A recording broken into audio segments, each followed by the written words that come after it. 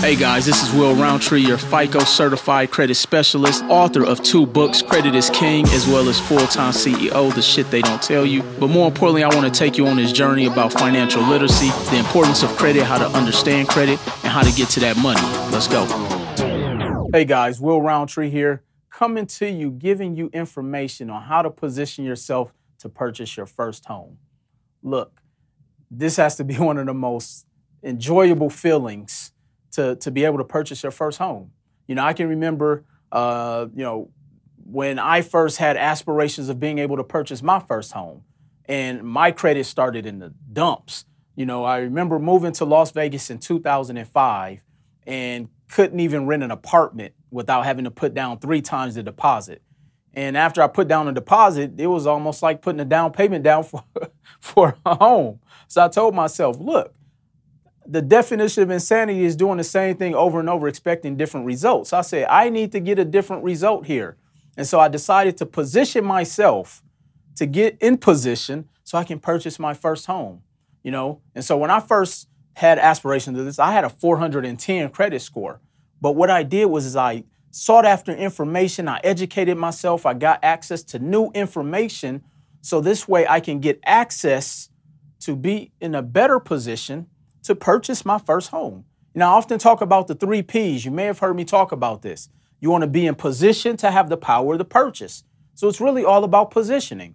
So if you want to purchase a home, let's say in the next 30 days, you just have to make sure that you're in position.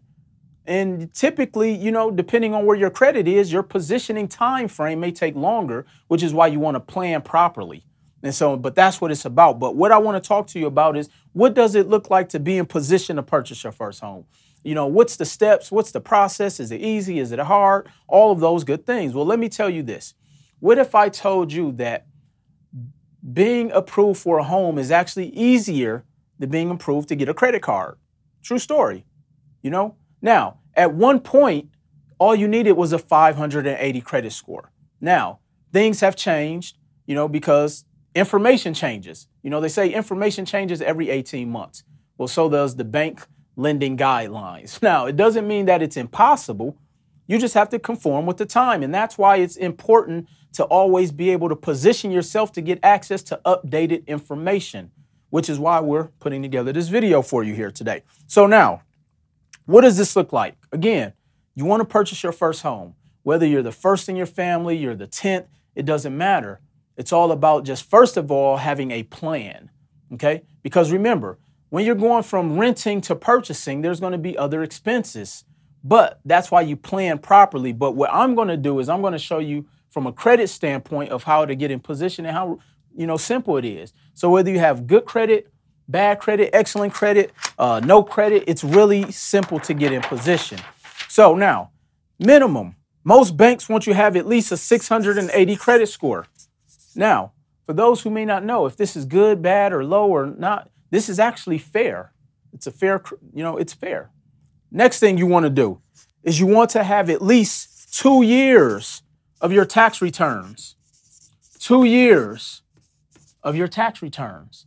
Now, you may have told yourself, I haven't filed taxes in 3 years. Well, you can actually go find a tax specialist and they can go back and file your taxes. Now, here's the thing that I want people to understand about when you're filing your taxes, okay? You want to have a tax specialist who is more of a consultant. What do I mean by that? See, you have some tax preparers or tax specialists or CPAs or accountants. There's different levels, believe it or not. Their whole goal, depending on their level of how consultative they want to be, is to try to get you the biggest tax return, okay? And that may be your aspirations, but you have to pick one or the other. This is what I mean. A lot of times in order to get a huge refund, you have to expense most of your income. What does that mean? So let's just say for the sake of math, you and your spouse made 100 grand for the year, okay? After all expenses, you wrote off a lot of expenses. Now you're showing 40,000 because you wrote off over 60,000 of your income, all right? Now, what happens is you have what's called your AGI, which is your adjusted gross income, which is only 40,000. So when you go to the lender and you tell the lender, hey, I want to buy a house, and they ask, what's your income? And you say 100. No, it wasn't 100. Your income was 40 because of your adjusted gross income. Remember, they wrote off 60,000. So now a good tax specialist is going to ask you, are you looking to be approved or purchase or do any of those things in the next 2 years? Because if so, they want to make sure that they file your taxes properly. This is especially important for my 1099 independent contractors. So for those who may not know, you have W-2 income, which is where you go to work, you get a paycheck, and they take the taxes out for you. Or you have a 1099 independent contractor where you may work for someone independently, and let's just say your rate of pay is whatever it is. Let's just say for the year for working with them, it was 50 grand. They're going to pay you the entire 50 grand over the course of 12 months, and it's up to you to be responsible for the taxes. This is why you want to have a good tax specialist, because they're going to show you how to stay compliant. And so the downfall why a lot of people at times aren't able to position themselves to get that first home, yeah, they have a great credit score, all those things, but after the 50 grand, they write off everything and they only show $10,000 as their adjusted gross income. So this is where your good tax strategist comes in and say, hey, Will, you want to make sure you show enough income so you can qualify for that home. Okay. Very, very important. You want to make sure for 2 years, your income is strong enough. So this is what I recommend you do. This is why you want to plan. You want to plan. Everybody write the word down, plan.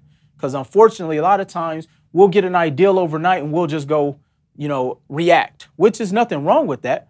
But if you hadn't planned prior to, your reaction is going to come up a little short. But if you've been planning and positioning yourself over the past 3 to 5 years and you come up with that idea, now you can go and execute. See, it's a big thing between reacting and executing. Think about that. So you can now execute because you've been filing your taxes properly. You have a good tax strategist. You haven't been expensing all of your income, and that's whether you're a W-2 employee or a 1099. Okay, so you have the good credit, you have the income, you have credit, you have the income, you have the taxes. Next thing is job history. Job history. Now, a lot of banks want you to have at least a 2-year job history. Now, that doesn't mean that that's set in stone. Some will let you go back 12 months. It really depends on the program. See, you may or may not know there are a lot of programs out there for people to be able to purchase a home. Now, people come to me all the time and say, hey, Will, I'm looking for a first-time home buyers program. First-time home buyers is really just a jargon, meaning you're buying your first home.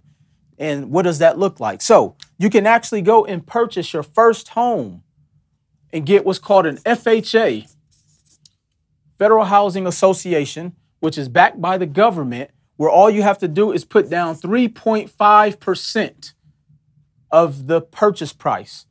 Your down payment only has to be 3.5%.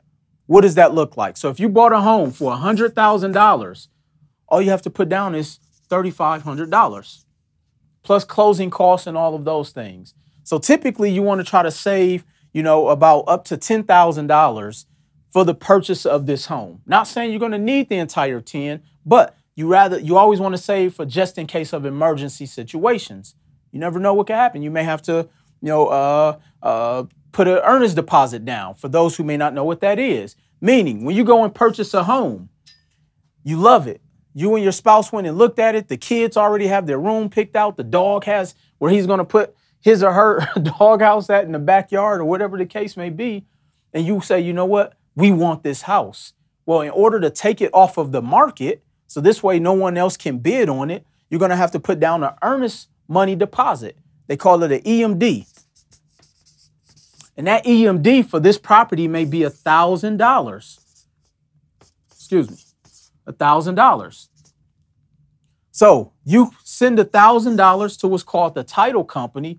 They hold it in escrow, which is a mutual account between all parties who are involved in purchasing this property.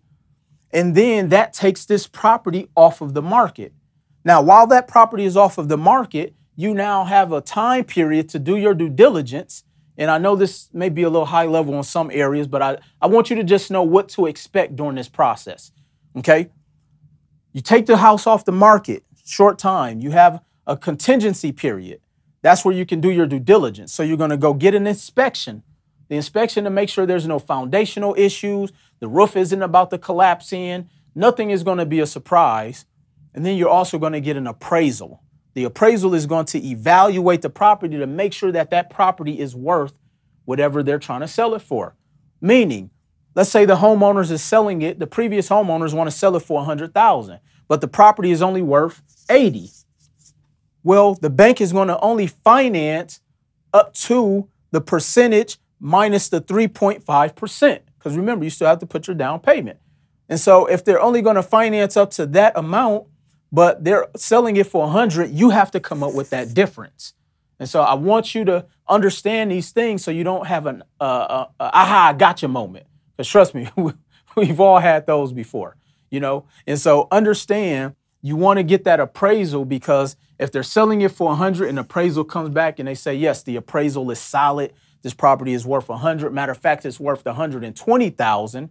And if they're selling it to you for $100,000, you now have what's called equity. Equity is the spread between what the property is, what you owe on the property, what the property is worth.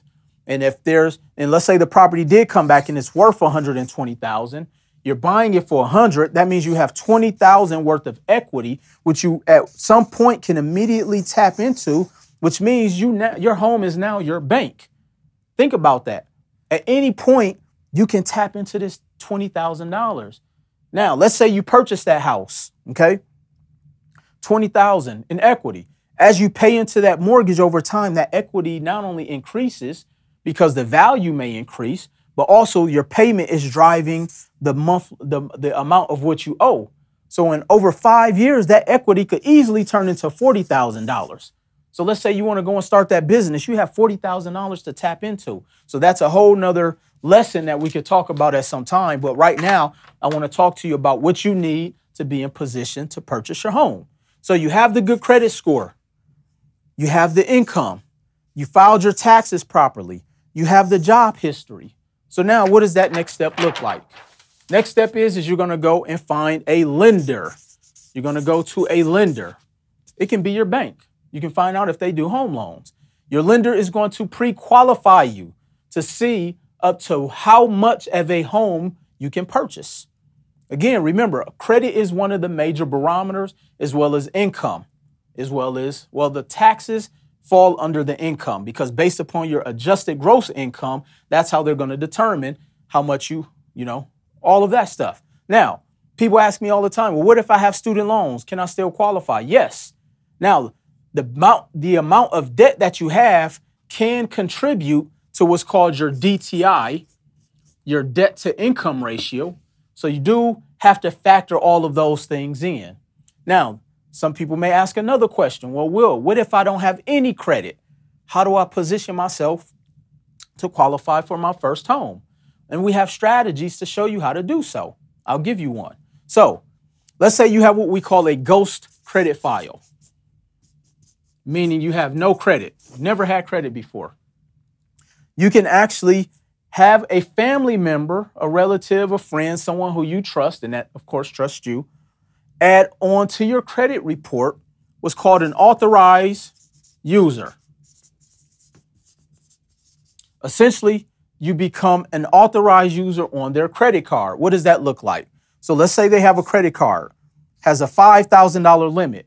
They call their bank. This is my bank. Hopefully the bank is larger than that. They call their bank. They ask you, they say, hey, I want to add Will to my credit card. Usually about 7 to 10 days later, the card is going to come in the mail and it can go back to the actual card owner. That doesn't mean I get the actual card. All I'm doing is renting this credit history. I'm renting this credit history, okay? Because the reason it's important, especially if you have a ghost or what's called a blank credit file, the banks want to see that you have some type of activity on your credit report. It's not that you have bad credit, you just have zero credit, okay? So I get added on to at least 2 of these authorized users. Now I then can go out there and establish my own credit history because I can't do it with just authorized users. So then what I'm going to do is go to and apply for my own secured or unsecured credit card. For those who don't know the difference, secured means I have to put money up. So if I'm putting up $300, they're going to give me a line of credit for $300. That's secured credit. Or I can apply for an unsecured, which means my credit score or profile is strong enough to where I can go to any one of the credit card companies out there, and there's hundreds of them. Now, I may not get a high limit, but that's okay. Most banks just want to see that I have at least 3 to 4 trade lines reporting. And a trade line is anything that's an active account on your credit. So the authorized users, remember, I have 2. That's 2 trade lines. Then I'm going to go out there and apply for 2 of my own credit cards. I may not get a high limit, but that's okay. So that gives me my 4. So now, again, I can go to that lender with my ghost file. I have a 700 plus credit score. The lender is going to pre-qualify me, and let's say they pre-qualify me for $150,000. That means I can go house shopping for a house up to $150,000 to where all I have to put down is 3.5% of the purchase price. Now, you may tell yourself, 3.5%, that's not a lot. Absolutely. You know, some of us get tax returns that are $6,000, $7,000, $8,000. That's enough for you to be able to purchase your own home. Think about that, you know, even if you had to save the money up. Now, there's also programs in a lot of states that offer down payment assistance, but you have to go out there and do the research. Every single state, every single city, all the municipalities have different programs. And you'll be surprised how many of those city government funded programs go unused because after the end of their fiscal year and that money gets unused, it goes to no one. And so this is why finding not only a lender, but you also want to find a realtor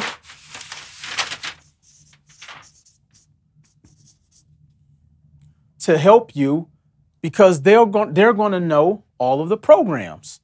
The realtor is going to help you find the programs to get into the house, to find the down payment assistant programs, to where some of them will give you up to 5% that is forgivable.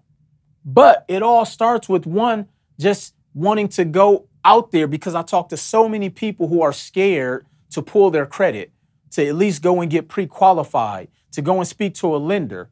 And so let me give you some advice. Let's say you don't have the best credit today. What I personally recommend is that you still go to that lender and let them pre-qualify you. You're going to ask yourself, well, Will, if I don't qualify, why would I go and let them run my credit and my score drops? Well, they're only going to pull your credit once. One credit pull isn't going to drop you 100 points. So first of all, let's get that mentality out of our mindset. The reason you're going to go to that lender, even though you may not be in position today, is they're going to give you what I like to call your blueprint, meaning they're going to tell you exactly what you need to do to a T to get qualified. So whether it takes you 1 week, 1 month, or 1 year, at least you know what you have to do. And now you have that plan to go and execute. Remember, it's a difference between reacting and executing.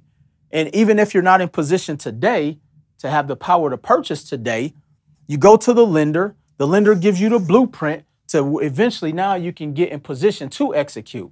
And so it's literally that simple. So I want you, let's get over the facade. The house, purchasing a home is this big grandiose goal that is out of reach, and it's not. My personal belief is that home ownership is truly where our individual wealth starts. Because again, remember, you purchased a home at $100,000. It's worth $120,000.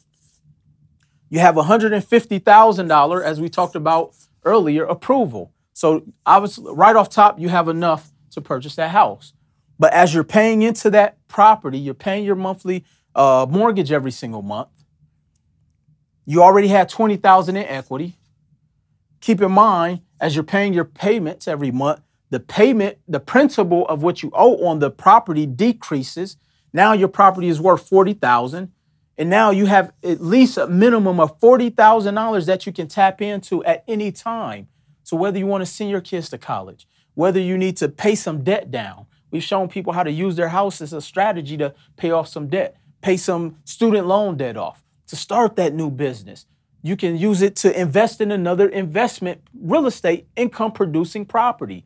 But it all starts with understanding how ridiculously easy it is to get in position to purchase a home. Now, the definition of easy means it's also easy not to do. You may ask yourself, well, how can it be easy not to do? Because it can be easy to say, you know what, I don't qualify today. Why would I go let a lender run my credit? Again, because you want them to give you the blueprint. It's easy to say, well, I don't have the money right now. Well, it's a ton of different down payment assistance down payment assistant programs out there. We just have to do the work individually, meaning you, to go out and get the information. You know, I once learned that whatever it is we want, that we truly want, we'll find the information if it's a necessity. So imagine how powerful it can be, you being that first-time home buyer in your family. You know, imagine putting yourself in position to always have access to over $40,000 of equity into your home. You know, because guess what? This process can be repeated multiple times to next time, you know, or next time you look up, you now have 5 properties within your family portfolio. That's how we create true wealth. And so purchasing your first home does not have to be as painful as public speaking. Trust me, I know. Buying your first home does not have to be ridiculously hard.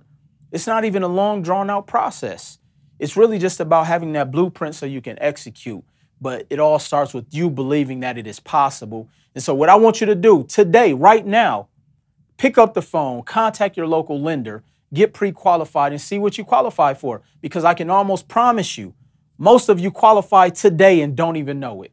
And I'm willing to bet, I can't bet you anything because I don't gamble, but I'm willing to almost assure you that most of you qualify today. So again, family, I appreciate you taking this journey with me. And I'm just speaking from experience. Again, remember, I went from a 410 credit score to purchasing my first home to now owning multiple real estate investment properties all across this country. And I know if someone like myself can do it, each and every last one of you can do it. So if this information was of value to you, make sure you click the link below, subscribe, like, share, comment, pass this information to your friends, because again, this is where true wealth starts, home ownership. Most people who have started their businesses by being able to have access to equity from their homes. And you may tell yourself, well, Will, what if I have bad credit and I don't know how to repair it? Well, guess what? I'm a 2-time author. Book Credit is King, which is going to be a manual that's going to show you how to restore, repair, rebuild, all that stuff to your credit, literally in a matter of a few weeks to a few months. It may take you a year, but it's all time that we have to use anyway. We might as well use it positioning ourselves. So again, family, my name is Will Roundtree, and I'll see you at the top.